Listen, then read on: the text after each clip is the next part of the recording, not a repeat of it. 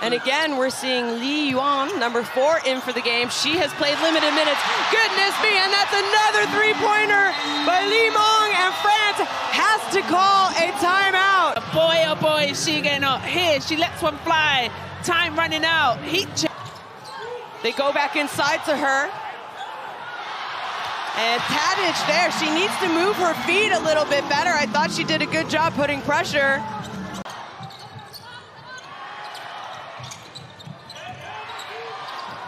Three-point shot in the corner is Li Meng, folks.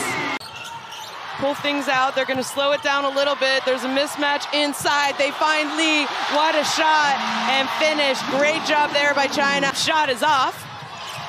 And the fight for the rebound goes back to China. And an easy and one for number 9, one of our favorite Chinese players. Sarah Michelle there. They're going to capitalize. That is a foul. Li Yuiru. Well, it gets tipped out to the shooter, Li Meng, and what a start for her.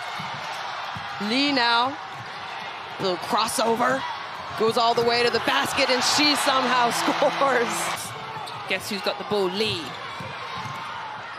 And Li kicks it out to Han Chu. Han Chu still in the game for China. She gets it back. What a shot. How do you block that? You can't.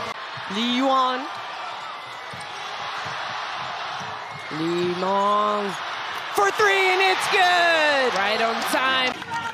Well, we get to see highlights, and you're going to give me the translation as I'm smiling as the kiss cam is going on in the arena. The Mizu in French? Player of the game so far, Li Meng, number 9. Oh, almost turns it over, somehow doesn't, and then makes that. Young. And that's the right thing to do.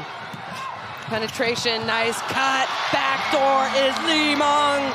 And goodness me, hands and bench are now finally celebrating.